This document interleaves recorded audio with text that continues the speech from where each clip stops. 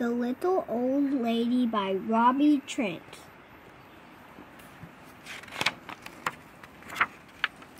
The little old lady lived in a tiny, flat-topped house in the land where Jesus was born. All day, the little old lady worked slowly in her house, for she was crippled with a crooked back.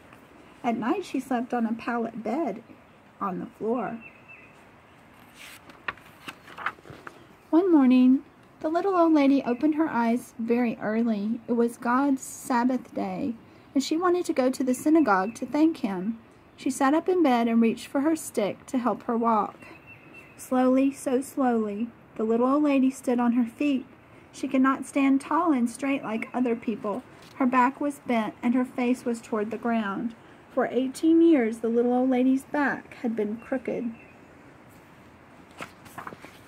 Slowly, so slowly, the little old lady lifted her pallet bed from the floor. Slowly, she rolled it up and placed it in a corner of her tiny room.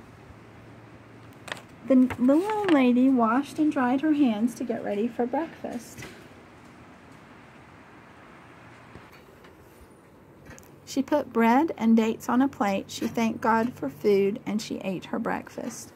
Then the little old lady began to get ready. She put on a clean dress and smoothed her hair.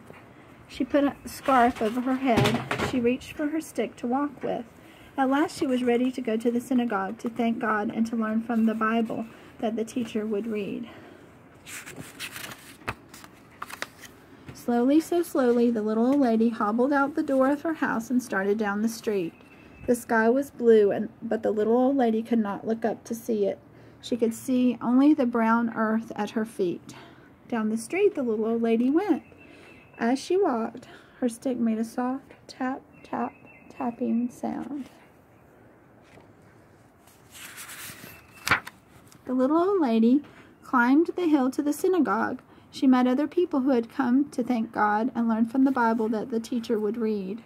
The little old lady heard people talking, and a neighbor told her good news. Jesus of Nazareth is visiting in our town today, the neighbor said. Jesus goes to many towns to help people and to tell them about God. The little old lady listened and nodded her head. At last, the little old lady came to the synagogue. Slowly, she climbed the steps. She rested for a moment before she opened the door and walked inside. The little old lady could hear the synagogue teacher speaking. Jesus of Nazareth is here, he said.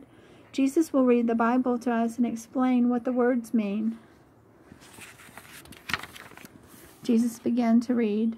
The little old lady listened. All the people listened to Jesus read from the Bible. Jesus finished reading from the Bible. He sat down and began to talk to the people. God loves you and is always taking care of you, Jesus told the people. Suddenly, Jesus stopped speaking, and the little old lady knew he was looking straight at her. She heard him say, "Come here and stand by me." The little old lady did not wait. She reached for a stick. As fast as she could, she stood up and went tap, tap, tapping to the front of the room. Jesus rose from his seat and waited. Soon the little old lady stood by his side.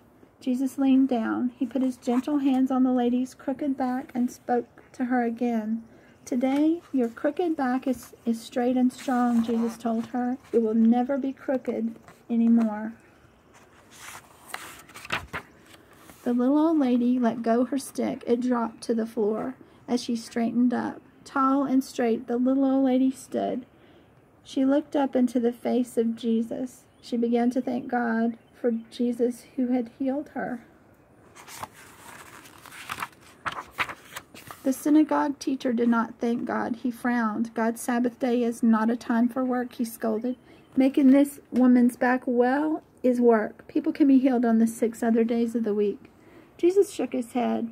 This woman needed help, he said. It is a good thing to help people and be kind to them on any day. The synagogue teacher did not answer.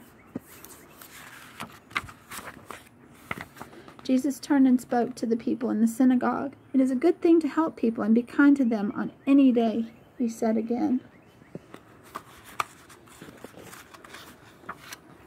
All the people in the synagogue began to praise God. They thanked him for Jesus, who had been so kind and had healed the little old lady's crooked back. The little old lady did not pick up her stick, which had fallen to the floor.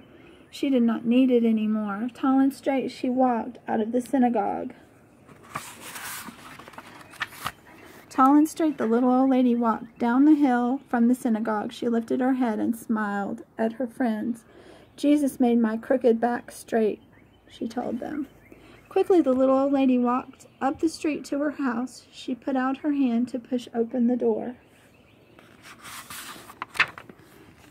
Then the little old lady turned and looked up. She stood quite still, watching the blue, blue sky, and again the little old lady thanked God for Jesus. The end. Bye-bye now. Thanks for listening to the story. Stay Bye-bye tuned for now. the next one. Bye-bye now. Bye-bye now.